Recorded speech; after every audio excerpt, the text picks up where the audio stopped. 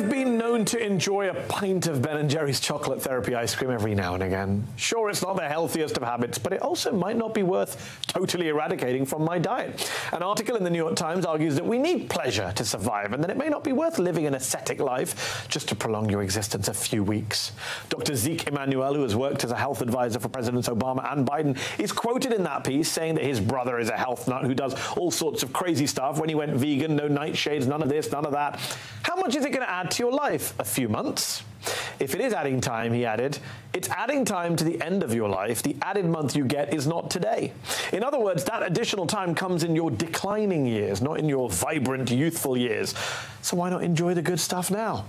Well, that sounded pretty good to me between spoonfuls of chocolate fudge brownie ice cream. So I went on to read another essay by Dr. Emanuel, hoping it would encourage me to cook up a few burgers for lunch too.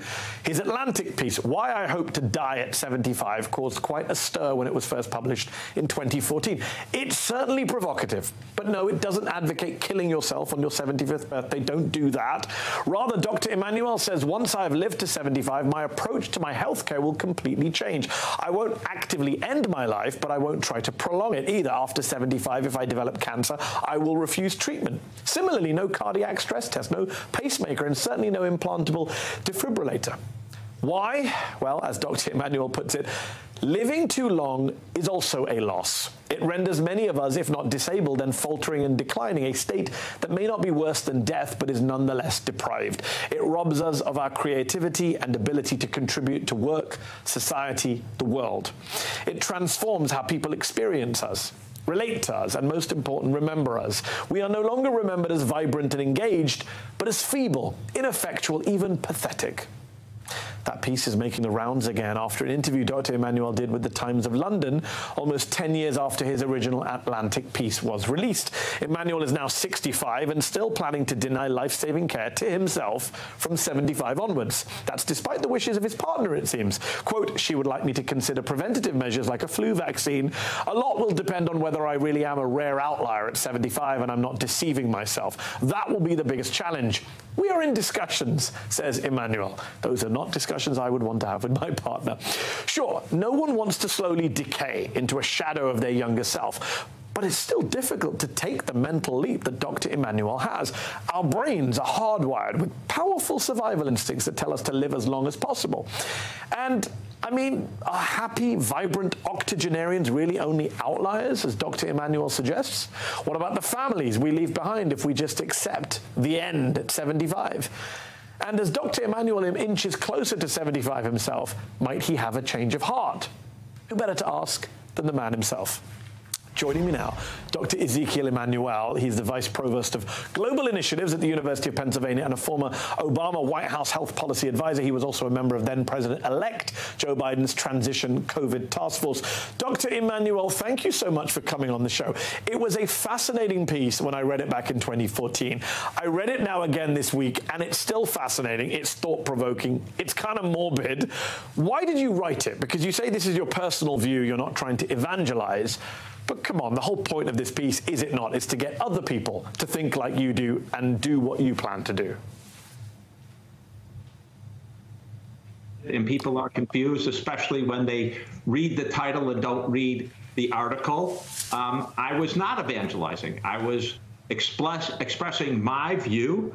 I want people to understand that as we age, we go through changes. Our physical body declines, our mental sharpness declines, our working memory, our cognitive function slows down, and we should think about how we want to live when those changes happen. And I was being provocative in the sense that I want people to live an examined life and examine this part of aging so that it doesn't happen to you, but you have thought through how you want to live in that situation. That is a period of time I thought a lot about. I thought about my position over 40 years. It's not something I came to lightly. I've worked on end-of-life care for the last 40 years, and I thought deeply about how I want to live when I age. So you were 57 when you wrote the Atlantic piece in which you said, quote, 65 will be my last colonoscopy and no screening for prostate cancer at any age. You are 65 now. Congratulations. Are you sticking to that? No colonoscopies, no cancer screenings, no rethink of the whole 75 and I'm done, even though you're 10 years away from it?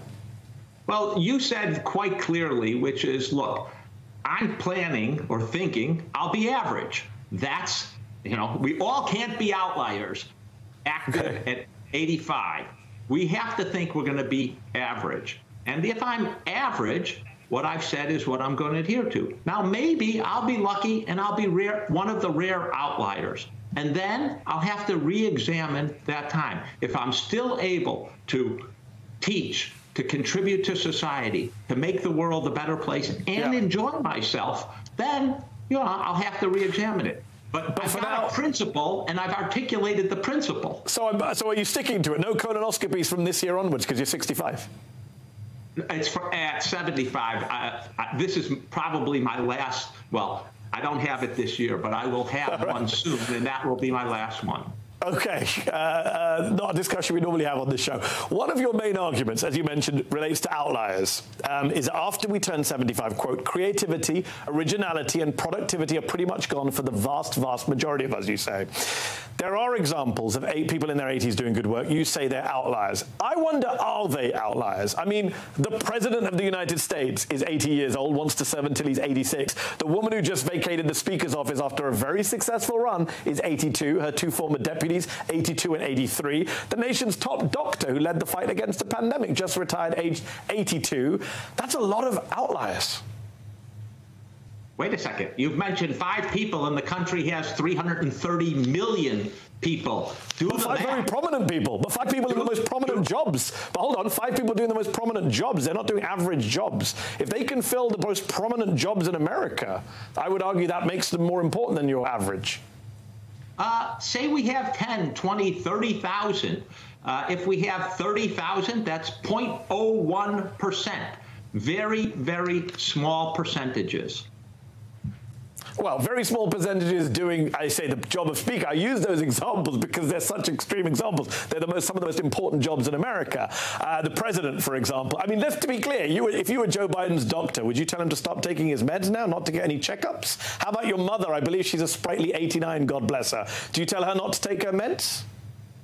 Let me be clear, okay? You are identifying an outlier in the president. And I would say that the president continues as he is. He's doing really fantastically well.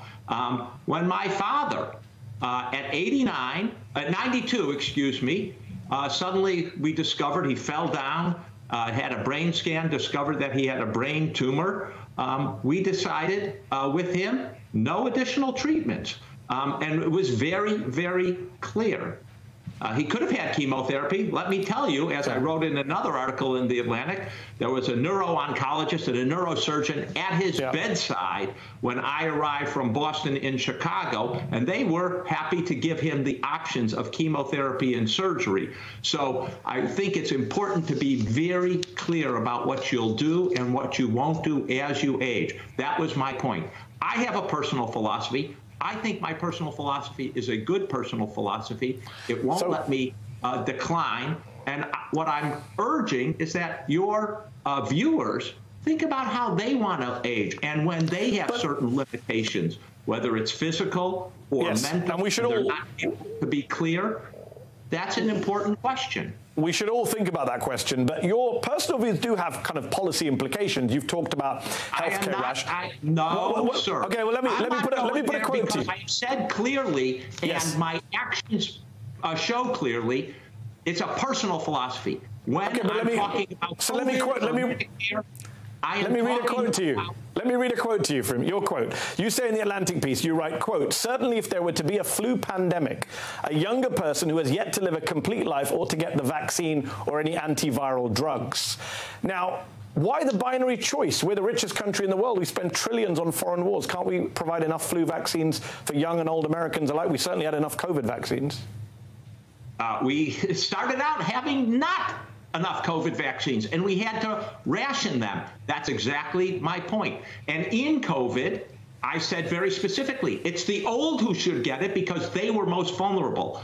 The principle is who's the most vulnerable and how many life years can we save? And in COVID, I urge that the old get priority precisely because they were the most vulnerable. In a flu pandemic, as I use data, and you didn't quote the full point, it's most likely that young people under 18 are going to be more severely hit, and they should get priority. I'm willing to defend both those positions because I've been consistent on the principle, which you're not identifying. The principle is who has the highest burden of death, which is irreversible. And when it's old people, as in COVID, I have urged that they get priority.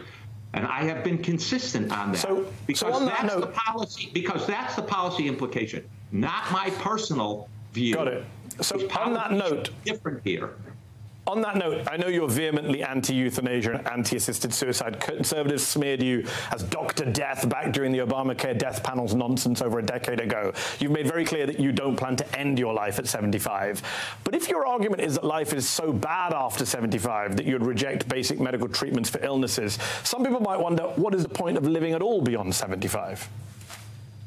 Oh, I think there are other things to do than to ask someone else to end my life and implicate them in my own death. And there's plenty of things that I can do myself if it became that bad. And that's very important for me to think through. I understand that if it is painful and I can't get relief from it, I can't contribute, I'm physically disabled or some other situation, if I had all those combinations, I don't have to ask someone else and implicate someone else in that situation. I'd also have to be sure that I wasn't depressed or had other reasons that could be reversed. Dr. Ezekiel Emanuel, we will have to leave it there. A fascinating conversation. I wish you a healthy decade ahead. Thank you very much. I hope to be active. We'll see you back when you're 75.